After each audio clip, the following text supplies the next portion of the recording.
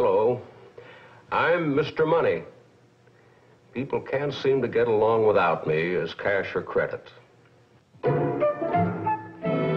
Well, here we are again. Yeah. Oh, hi, Mr. Money. Hello, John. And how are you today, Judy? Just great. You remember our learning machine over there? Well, sure, that's a great gadget. What's it going to teach us today, Mr. Money? I'll turn it on and you'll see.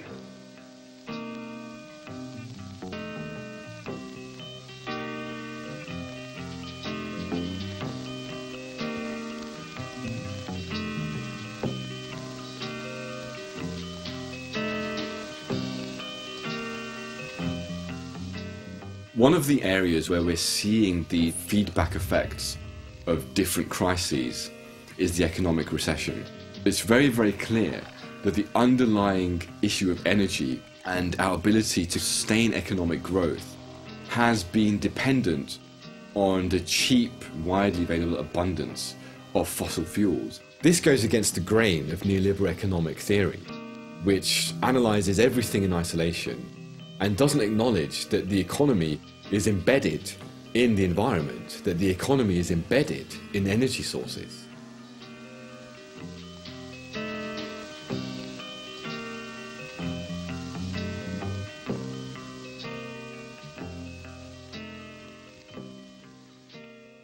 Currently, we have a fractional reserve banking system. This system is based on the idea that you have a certain amount of assets in reserve in your bank, and that you have the ability to lend out certain multiples of that asset in the form of money. So for example, you have £1 in reserve. You can lend out multiples of 8 to 10 times the amount that you actually have. What they said in the 1990s is, this is not enough. We want new ways of making money. We want to be able to lend unlimited amounts. How can we do that? They said, let's have risk assessment models created by banks, and they would assess the levels of risk using these complex computer models.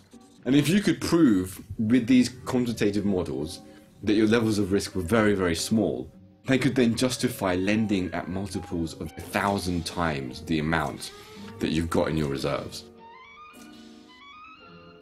And this is what made the whole process of financialization very, very interesting for capitalists, because you didn't have to produce anything. You didn't have to produce goods and services anymore. All you had to do was lend money to someone else who might be making goods and services or selling a product. And the more you lent them, the more they had to pay you back on compound interest.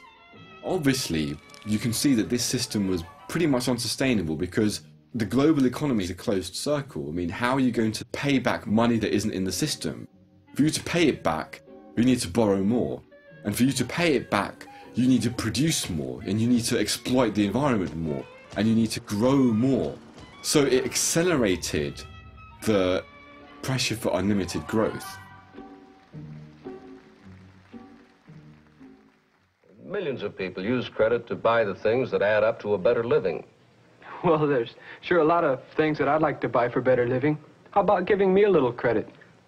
Nobody gives you credit, John. It's something you have to earn. I don't understand, Mr. Money. How can you earn credit? Well, we'll select another channel on the learning machine by remote control and see. In the late 90s, banks were going crazy lending to people. And one of the areas where they were making the biggest profits was in the housing markets and on mortgages, where they were lending to people who they knew couldn't pay it back. You have a good reputation. We know you're reliable. I'm glad you think so. Here's the note, and this is where you sign. They were then repackaging these mortgages as financial products that were safe to invest in, and then were selling them on. They were then saying, in the case that there was a default and that the guy didn't actually pay back the mortgage, we will insure you, so you don't have to worry, it's very, very safe. The guys who were insuring, they didn't have any capital either, they didn't have any money to insure, and they were taking money in. And it was just this massive bubble. It became something like $1.2 quadrillion in size. That's $1,000 trillion of virtual money. Compare that to $60 trillion, which was the value of the real world economy. So what you're seeing is there's a massive disparity between real life buying and selling and this virtual financialization debt bubble. What happened in 2005 to 2008 is that that bubble reached the limits of the energy system, the reality check, that you can't grow infinitely. There is a real world, which is the boundary limit of what you can do. And at that point in 2008, when oil supply was dipping and demand was growing, that bubble is almost as if it was in a box. It couldn't grow anymore, and it just burst. And at that point, the prices rocketed, inflation went through the roof, food prices went up, cost of living went up. Obviously, oil prices were going up, and that was driving the prices of everything else going up. Because of all of these factors, people found it incredibly difficult to repay their mortgages. Because mortgages underpinned so much of the growth that was going on in the economy, it was a tipping point that ended up collapsing the whole house of cards. This is the BBC Home Service. Here is the 8 o'clock news. Sir John Ingram, speaking of the economic crisis at Worcester last night, warned the people of Britain to face further cuts in the near future. He stressed the importance of a rigid economy and appealed to everyone to accept the present austerity with fortitude and optimism. A foreign correspondent, commenting on the speech, said, But if you look at how governments are responding, they're not looking at the system and trying to change it. Instead, they're strengthening and centralizing it more. So who were the first people to suffer as a consequence of the recession? It was your average consumer. It was your average person on the street. The taxpayers whose money went into a massive bank bailout, which was used to cover up the insolvency of the banks. What that did in practice is that it centralized the power of the banks. It gave them a pat on the head that after you guys are royally cocked up, we're going to pay you some more money from the taxpayers who suffered. And meanwhile, by taking that money out of the economy, they actually made things worse. So you contracted the real economy, the productive economy, where things were needing to happen, and you created more business failures, more small business failures, more real economy contraction.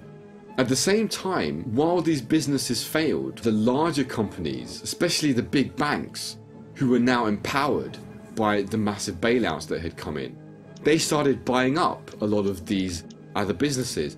So you had a situation where more centralization of ownership was also taking place.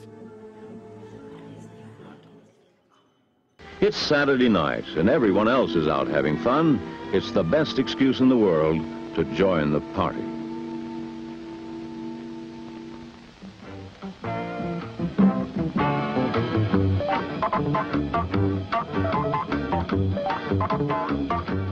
The reason why governments are responding in a way which is not dealing with the real issues is because they're adhering to this neoliberal ideology of the so-called free market system, which promotes this idea that states should have a really limited role in the economy and that we should just completely open markets and give free rein to private investors to pretty much do what they like.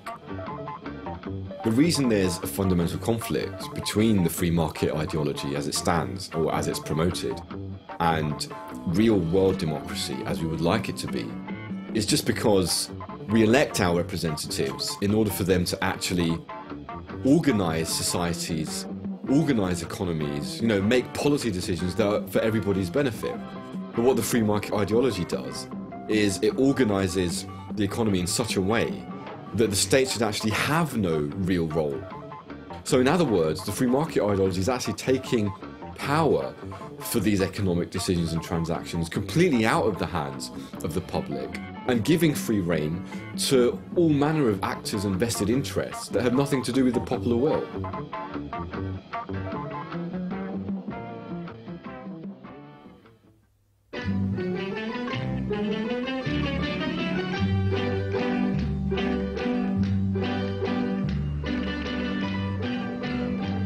Now, this ideology on a global scale is being pushed through by these global governance institutions, mainly the IMF, the International Monetary Fund, the World Bank, as well as the World Trade Organization. And what they're doing in countries in the South are often suffering from huge levels of deprivation.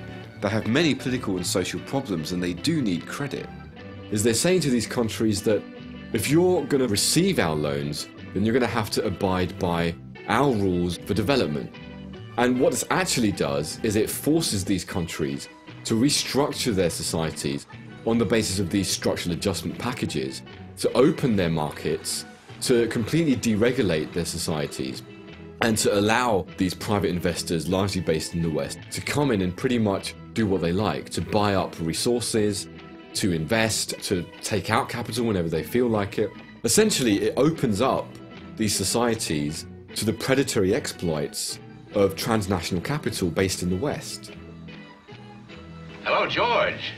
Jim Chandler. Oh, I'm fine, thank you. Say, George, I have a gentleman I'd like to bring over to talk about locating a factory here. I thought you would. 11?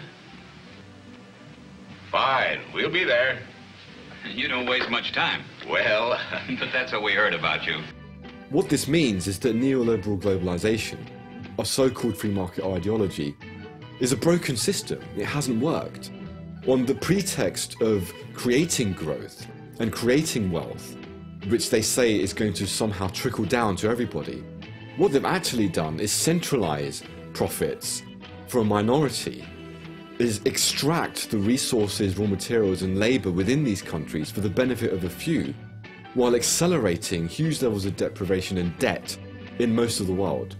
And this process has empowered northern industrial centers to continue on this path of overconsumption and unlimited growth, which in turn has accelerated global crises.